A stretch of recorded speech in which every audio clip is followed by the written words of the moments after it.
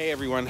All right, I parked the little blue beauty a ways back and I've traveled 8 kilometers to the same district, but a much more vibrant area of Longgang district.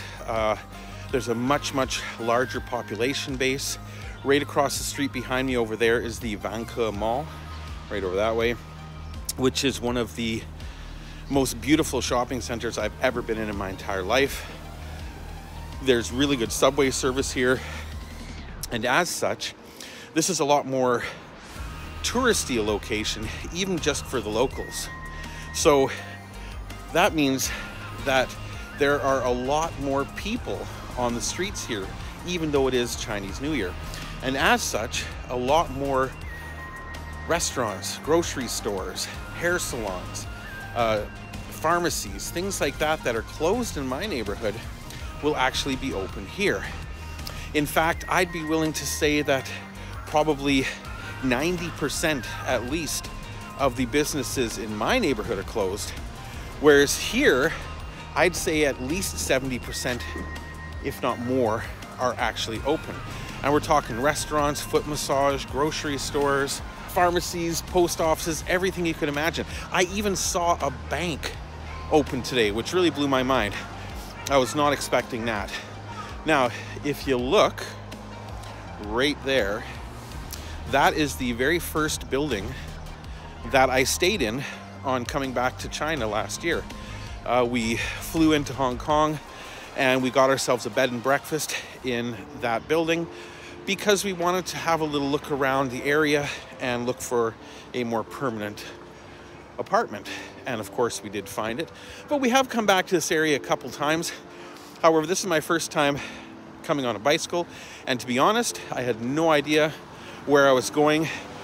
I have an unerring sense of direction no matter where I am in the world. I've tested this in Thailand, Australia, America, China, all over the place. I just set off on my little blue beauty and I went out to find my way to this area, to Vanke Mall specifically, and I made it. 8 kilometers later, here I am. And it's just such an amazing district. There are so many restaurants, so many businesses, so many things to do that it's no wonder that so many people come here. Like I said, it's like a tourist destination for the local people, but people wouldn't come from Beijing to see Vanke Mall. They have malls equally as nice in the heart of Shenzhen or in Beijing or wherever people are coming from. But for the local people from, I'd say, a 20-kilometer radius, this is really nice. You can find every kind of restaurant you want, any kind of food or service that you want. It's all right here. It looks nice. Obviously, it's a little bit slower today due to the holiday, but nonetheless, a really cool place to come visit, and I'm glad I did. So now I'm going to flip the camera around, and we're going to take a look at just how open this area is on New Year's Day. Well, it's not New Year's Day, but it's the first day of the holiday. So let's go. All right, so here we go. Walking along, like I said, this building right here. Was it this building or that building? Maybe it was that building. Was the Air Bed and Breakfast. And if you don't like the way I drive, stay off the sidewalks. Actually, you are allowed to drive on this sidewalk just because this area has such narrow streets that you wouldn't be able to park anywhere anyway. So yeah, we've got these little businesses along here are closed up for the holiday, but just you wait. 1 block ahead, we're gonna see a bunch of stuff going on. A little pet store. Of course, a lot of these places will stay open due to the fact that people are traveling and need to put their cats and dogs someplace. That was a kitty salon, so no puppies in there. But convenience store open, restaurant open over there, and we haven't even gotten to the good stuff yet. That is directly ahead. And I'm gonna work my way around in a circle and then head over to the Vanke Mall and see just what's open in there. that will be a really good indication of just how open or closed this neighborhood is. There we go. You'll hear a lot of explosions at this time of year. All right, what do we got? Got a little food store there. Chinese branded 7-Eleven there. We've got a little local supermarket on the other side. I really like this little street. This little street has a lot of everything. It has little traditional medicine places, foot massage, fruit vendors, bakeries, barbecue restaurants. Quite neat. Of course, motorcycles as far as the eye can see.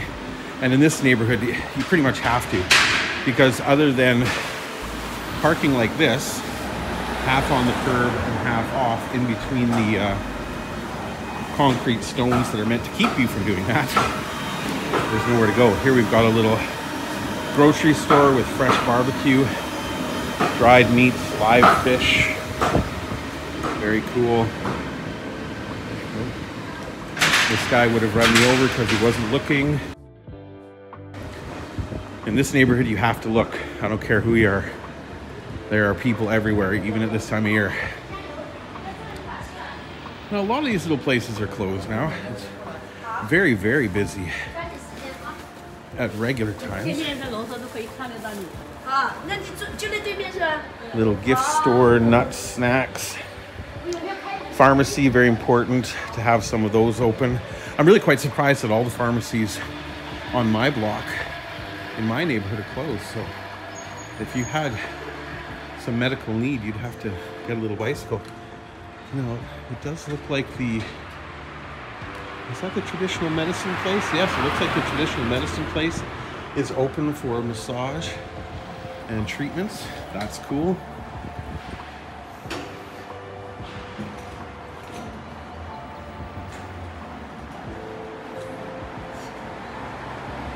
Shops and stores open here.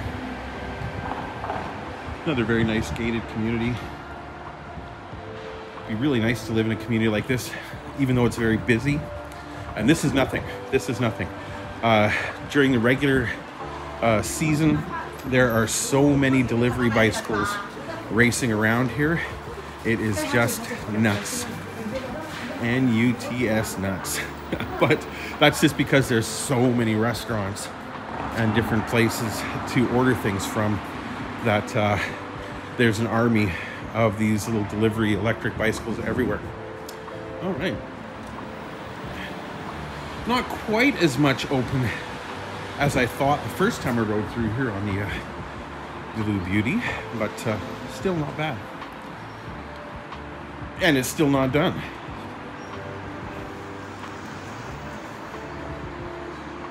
But it is very quiet. It's almost refreshingly quiet. And every restaurant that I pass, this is probably the least busy restaurant right over there that I've seen so far.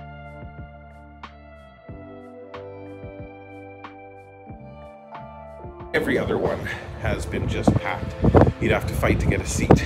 And like I said, with so many of the restaurants and places closed, the places that are open will do a lot better business. Got an actual 7-Eleven here, but that's not anything new. 7-Elevens customarily around the world are open 24/7, if not 24/8. They're just always open. No such thing as days off for 7-Eleven employees, I tell you.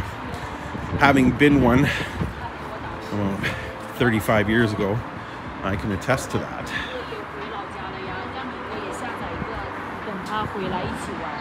This is usually filled with motorcycles, so I expect a lot of people are traveling.